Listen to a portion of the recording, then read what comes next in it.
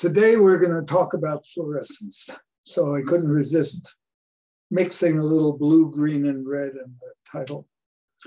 So what we're going to do is start with a kind of a brief review about what fluorescence is, and then start talking about how it got applied to the microscope. And you'll see up until sort of the mid-1950s, even the 1970s, fluorescence wasn't a big deal for the microscope.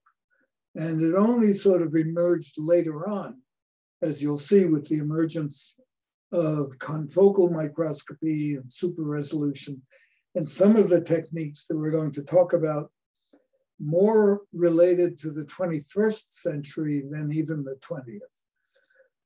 So the history is kind of interesting.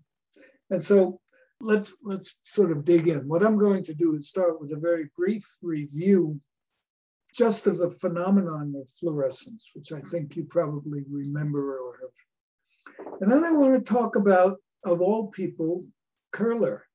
Kohler is the man you know of that we haven't discussed at all, who developed the illumination system that is used in virtually all transmission microscopes, this thing called Kohler illumination. And we're not going to talk about that at all. But he was also involved in the development of an ultraviolet microscope, that is a microscope that used ultraviolet light.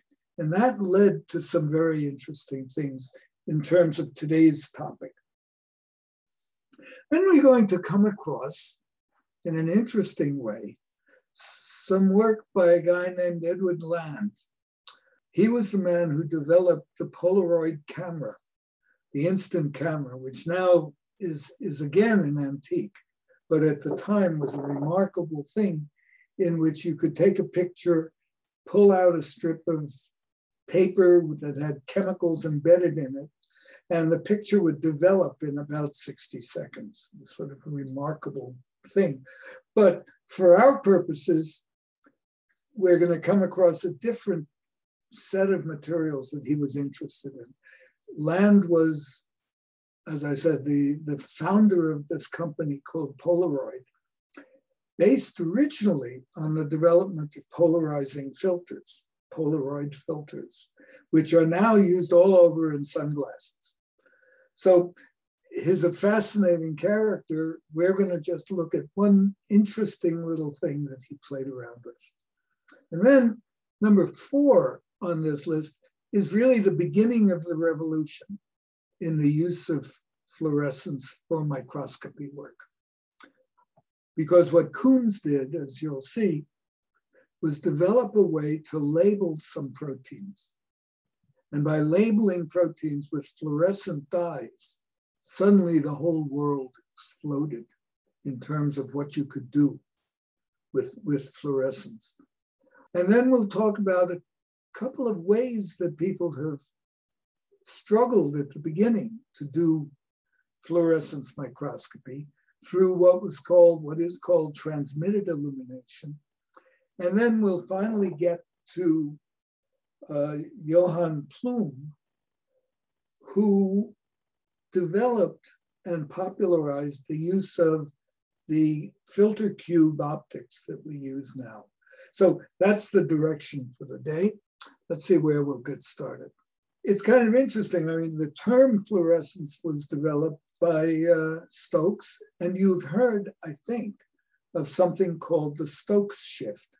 And what Stokes shift was an analysis that said that when you illuminate a fluorescent material with a wavelength of light, some wavelength of light, when you illuminate that sample, the light that is emitted from the sample tends to be of longer wavelength than the light that you used to illuminate with to begin with, okay? And so one of the interesting things was the way Stokes actually started doing this work.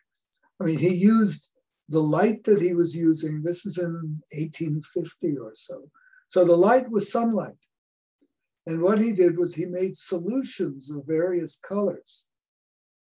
Cupric hydroxide containing ammonia that made it a blue light. right? And filtered that onto a specimen. And what he got out, he then filtered again through a yellow filter, also a solution containing potassium dichromate, which is kind of a yellow substance in a solution. And he saw the fluorescence by just looking at it. So what is going on? Well, there are a couple of ways of illustrating fluorescence effects. One of them is this diagram called a Jablonski diagram, in which what you're basically looking at here is energy going from a base up high. And so the idea is that light is absorbed somewhere along this process. And as it is, so let's see if we can get some light entering here. It's not very clear, but when light enters this system, it kicks the energy of the components up. The end result of that is that actually, if you have in the old-fashioned electron model, if you have electrons sitting in a shell at one level, that when they're irradiated with the light, they move up, they jump in an energy level like this, and that jump turns out to be unstable. So as soon as the light goes off, they jump back down again. When they jump back down again, they release the energy that they had captured, and that released energy comes out as light of one form or another. This diagram tries to point out that there are several levels of excitation that you can get to what are called singlet states and then secondary states. Sometimes the fluorescence is delayed a little bit. Sometimes it happens immediately. And so there's all sorts of other variants, but the basic idea is that you're raising the energy and letting it release. It turns out, as I suggested, fluorescence had been identified in the mid-1850s or even more than that. But it was less interesting until, it was interesting to people who were studying rocks, right? Who were interested in the fluorescence of various types of crystals. But Kohler, this is the Kohler, remember, of Kohler illumination, was working for Zeiss and trying to figure out what you could do once you reached the limit that Abbe had calculated and showed them was absolutely the limit of resolution, which was dependent on the wavelength of light. And so what he did, and he worked with Rohr, who was a designer of lenses, to see if they could use shorter wavelengths of light instead of using even violet, dark violet in the spectrum, which was still around 4,000 or maybe a little bit less. They really weren't it was too weak and you didn't see anything. And so he was interested in whether or not you'd get, he wasn't interested initially in fluorescence. What he was interested in was, are there special absorbing properties of, say, biological material in the UV? Would you be able to see something different and at higher resolution if you could use shortwave light instead of conventional visible light? Well, this leads to a lot of problems. The first of them is that most glass, the conventional glass, won't even transmit ultraviolet light. So right then and there, you've got a problem. And so you need to make special lenses out of quartz. And then it turns out quartz doesn't behave exactly as glass does in terms of the optical properties to generate lenses. So you have to recalculate, redesign the lenses entirely out of quartz. And so they did it. And here's a report from Kohler, having tried ultraviolet light. And so he's using stuff of a wavelength of 275. Some of you may remember that 280 is the absorption of some proteins. 260 is the absorption of nucleic acids. And so you might be able to do something with it. And so this description I put up mostly for fun because it's kind of interesting that they're made out of crystal. They need to be corrected for spherical aberration, okay, because they're still lenses, glass lenses, sort of. But chromatic aberration isn't a big issue because they're using a monochromatic light source. They were using the result of a spark, of a fixed wavelength. So it says here, for instance, magnesium light of 280 or cadmium light. Okay? But they point out two things, that you do get fluorescence. And the fluorescence is injurious to the eye, but not only that, it mucks up the images that you're looking at. So, and the third thing, of course, is that you can't see this light. You can't see what you're getting. And so they did some elaborate work making a camera. Here's where the camera film sits, to capture the images. And they said that you put this thing on a sort of you create something with a fluorescent screen that maybe you can see a little bit of with the ultraviolet light. And so they made this thing. But what they commented on in their papers, this is from 1904 or so, they said, you know, the problem though, is that when we use ultraviolet light, we induce fluorescence. And so that could be an issue, except that some people then got interested in the idea of actually trying to look at that fluorescence and see what they could see.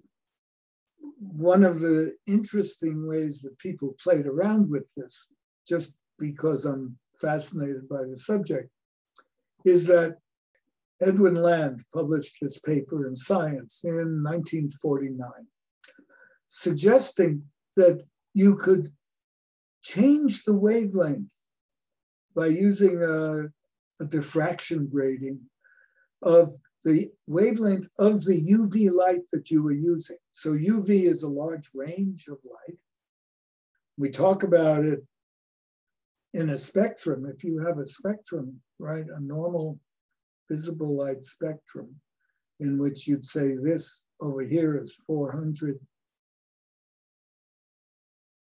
is sort of blue light, and over here you have red light at 700, then all of this range from say 350 down to 150 or something like that is all ultraviolet. And so what Land suggests is that maybe you could take different levels of ultraviolet light that would be absorbed differently and focus them on this camera. And then he got involved with saying, well, let's take a roll of film and pass this film across the objective of the microscope and pass it almost immediately into some solutions that develop the film, and then change the wavelength. So you change the wavelength, change the thing so that you end up with a series of, say, 3 separate pictures. And you project those through a projector that has a red, green, and blue light source, so that you project the red image and the green image and the blue image, so that you would end up with a colored image whose color was in some way derived from the ultraviolet light that was used to illuminate the sample. There are a couple of very weak images in the paper. They're not in color, so it's not very helpful to see if it actually worked the way he suggested it.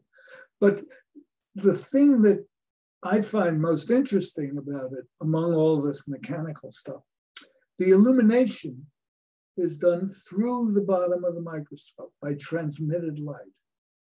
And that's what people ended up doing quite a bit of, which was to set up a microscope in which you'd have a very bright light source, and then you'd have some sort of filter to block out most of the light that was going through, except for the wavelength you cared about.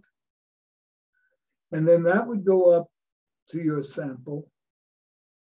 And if your sample fluoresced a different color, then you'd have a separate filter over here to block out whatever was left of this illuminating light, the ultraviolet in most cases. Well, some people figured out a way of cheating, which was to use what we now think of as a dark field condenser.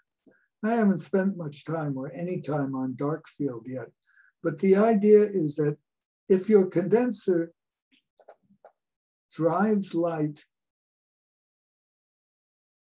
at an angle through the sample, like this, okay? That what happens is it goes through the sample, but it never gets into the lens. And the only thing that gets into the lens is the light that's emitted from your sample. So if your sample was, say, emitting fluorescence, the fluorescent light might go into the eye, into the lens, okay? But these are both techniques that absorb enormous amounts of light.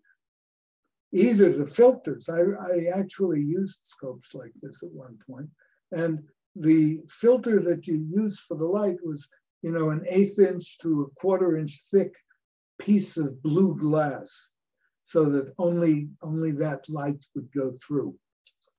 So you do the entire operation in a sealed off dark room. If you took pictures, exposures were very, very long. It was very hard to judge whether you were in focus or not. This was a very difficult operation. Although if you wanted to do it, that was a way you could. In 1941, Albert Coons, who was a chemist as well as a physician, took a vacation. He went to Europe in 1939. And while on vacation, this idea came to him. He said, we're just learning now about the existence of antibodies. A lot of antibody science, of course, still remained to be discovered, but there was an awareness that there was antibody molecules which reacted specifically with the antigens that were in the body. And he thought, gee, wouldn't it be useful to be able to identify where these antibodies actually are? And so he developed a technique for making these antibodies fluorescent by combining them with fluorescein. Fluorescein had been identified early as just a fluorescent compound. And he figured out a way of taking fluorescein and binding it to an antibody. So now the idea was you were able to take what we now think of as an antibody molecule, old friendly antibody, and bind to it this fluorescein molecule, and then react that with a tissue. You have a tissue that has something in it that you care about. And this substance, you can't see normally, but it's there. If you could get antibodies to bind to it, like this, then you might be able to locate this material within the tissue that you care about. So then it turns out there's a little problem, which is that fluorescein is activated not by ultraviolet light, but by deep blue light. Okay, so you couldn't use these old-fashioned techniques of just eliminating the ultraviolet. Here you had to do something like this, which is to filter out the light that wasn't the green and wasn't red, just to allow blue light to go through, or to play this game with a dark field condenser. Different microscope companies use different strategies, but in all cases, they were rather difficult. Well, one approach was, in fact, not to use light transmitted through the objective lens, but to use light somehow transmitted through the objective.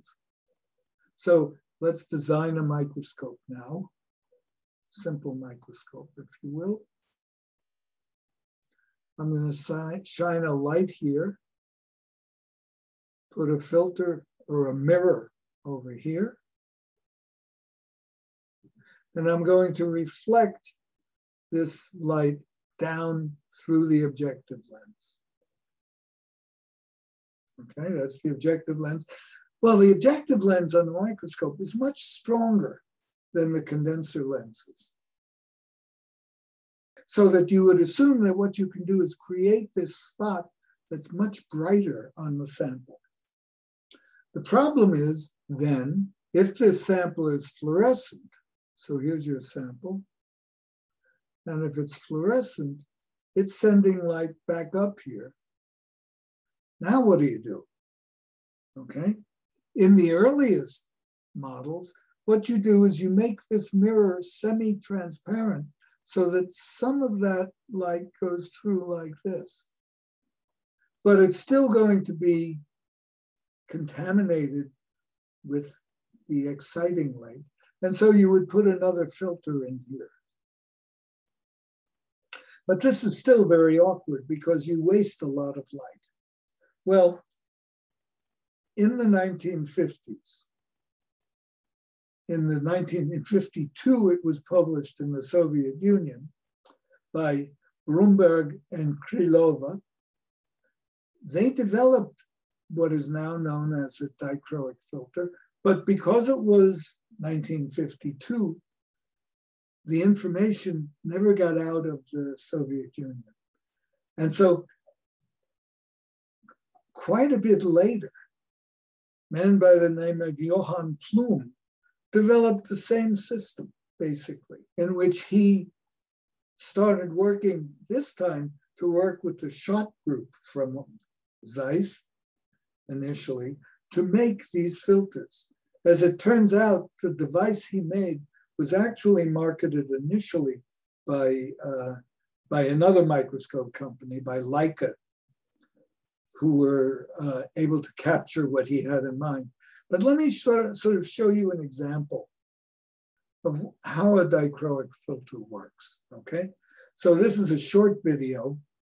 And what he's doing, just so that you understand the story, is he's starting by showing you that if you illuminate, let's say, the paper underneath these filters, then you get a certain color going through. But if you reflect, so let me draw this filter here. Here's a filter. And what turns out to be interesting here is that if you shine light through this filter, this way, it actually all goes through, pretty much. So the filter looks transparent.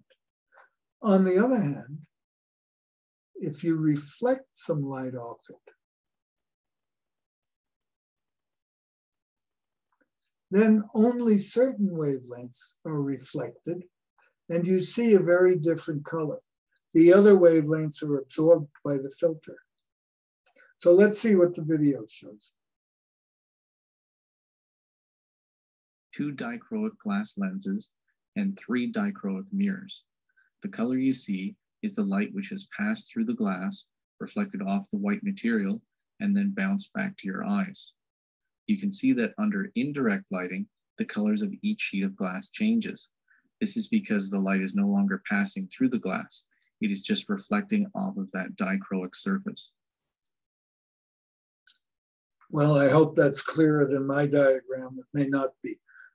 But the basic idea is that these pieces of glass are treated in such a way that certain wavelengths, now let me draw a sort of a large cross section through the glass. And we'll take a large wavelength of some form or other, okay? It hits the surface of the glass and some of it is reflected off. but some of it enters the filter, the glass, bounces off the back, okay? And some of it, as you see, ends up being reinforced. So when it's reinforced, this becomes an even stronger reflection. But if you have other wavelengths in light in here that also come in,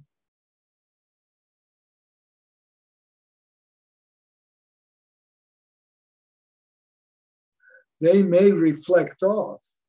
Let's reflect one off. But the corresponding one is out of alignment. And so it doesn't show up, okay? So that you end up with one wavelength being reflected by the glass, the other transmitted by it. So this was converted into this system using the objective lens. This is a pretty reasonable diagram of it, suggesting this, that you take light. Let's start with blue light, whatever color that is. Okay. It actually goes through a blue filter, so it stays blue. It hits this dichroic mirror. Now, it actually goes both through the mirror, but mostly is reflected down to the sample. Okay. Now, if you have a fluorescent sample down here, why my fluorescent sample is black, I don't know, but we'll make it black. But it emits, let's say, red light. The red light goes back into the system, but because of the nature of the filter, instead of being reflected, it goes right through the filter, and you see the result of it. You see it as emission. So that's the basic idea. Ploem figured out what combination of these filters could be used for different wavelength pairs. And so he ended up creating for Leica originally what was actually given the name, which is sort of cute, of a plume pack.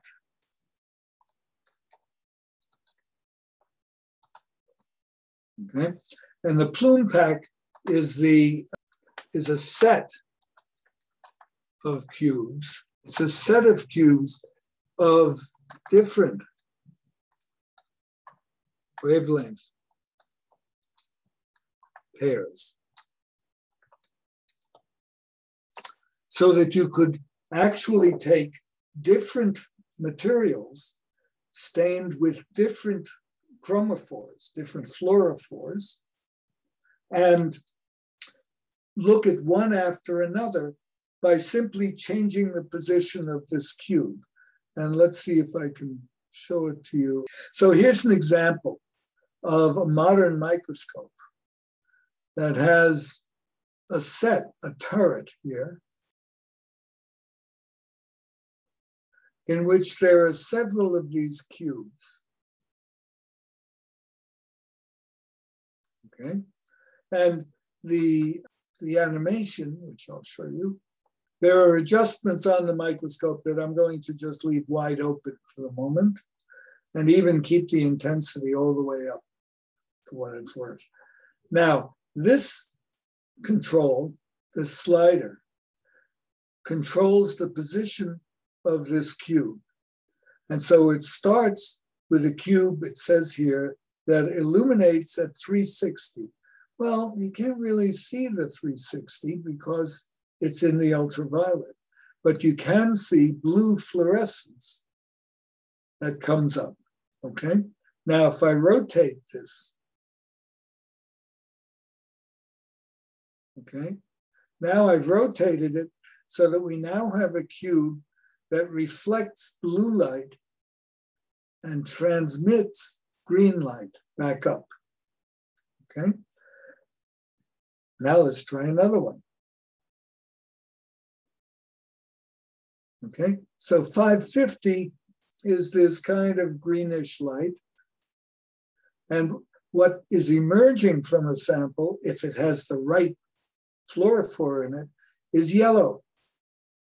And so once again, the yellow goes to your eyepieces,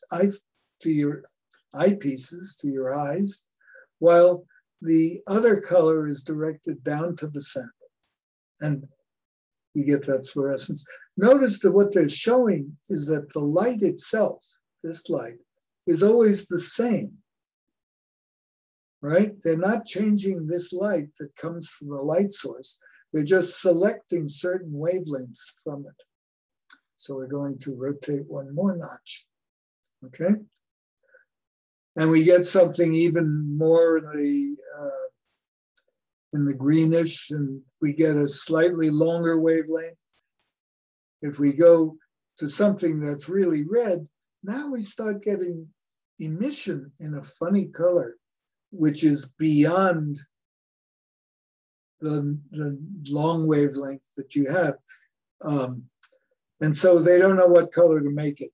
In fluorescence images, very often, this very long wavelength light is colored blue, which is very confusing because you sometimes have blue from the short wavelength. Anyway, this is the idea of this design for a microscope. Now, in the animation, you can tell that what's missing is that these turrets don't rotate, which they do in a real microscope. So you actually have a set in here, normally, of a number of turrets, a number of cubes. So you would have a turret, and I'm going to look down on the turret. So the turret will be this big circular object. And it has within it a series of these cubes.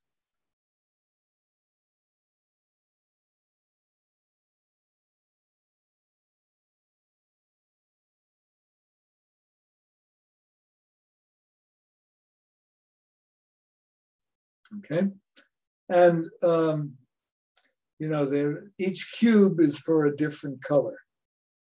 Then what you can do, let's see if I can do it in the animation.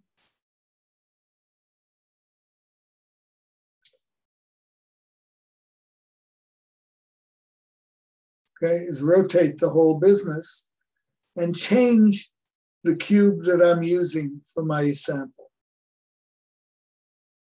Okay. So that's the idea. Now, in getting this lecture together and talking about some of this material, I decided to look up a little bit more about Johann Ploem. A couple of interesting points. First of all, his middle name is Sebastian.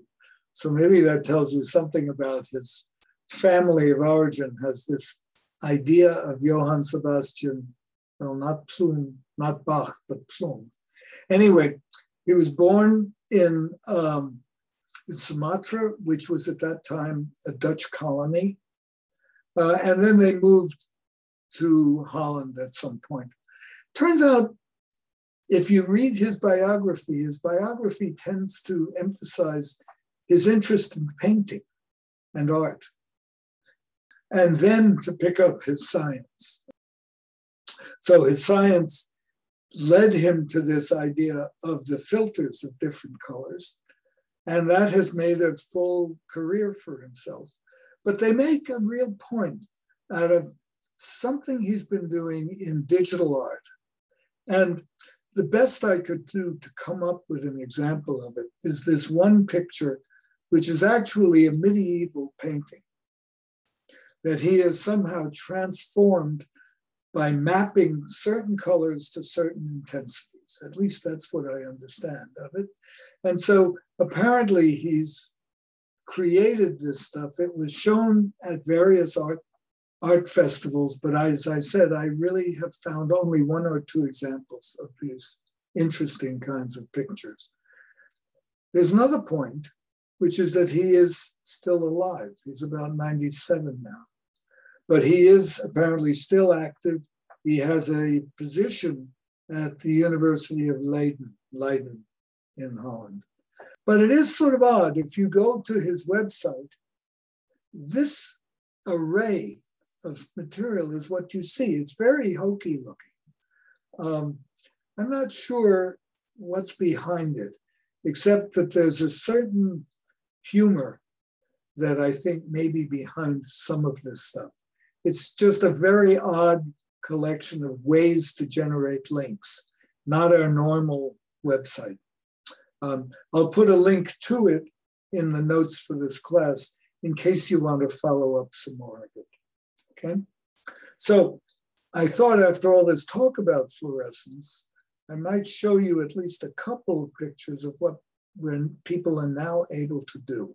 So what we have here, for instance, a couple of cells stained with one dye, which is excited by wavelength 568 in the green, which means it fluoresces in the red. And that turns out to be tubulin in these cells, okay? This is done by combining antibodies with the label to the protein, or combining the fluor itself directly to the tubulin. It's not clear which is the case in these images. Another one, which was a 350, that means it was excited in the 350 range, and so fluoresces blue. That stains this material, these patterns here, which are phalloidin. Phalloidin stains actin filaments. And then Cytox green stains the nucleus of these cells. In this one, there are basically two dyes that are used.